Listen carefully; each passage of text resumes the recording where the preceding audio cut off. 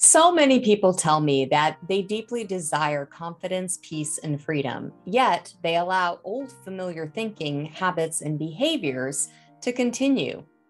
What we focus on, we attract.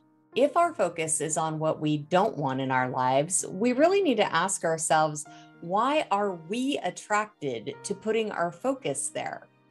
If we know doing certain things will improve our experiences and yet we don't do them, we need to ask ourselves, why do we choose to let ourselves down? If we sacrifice for others, we need to ask ourselves why we're not worthy of giving ourselves the same attention and value we give away.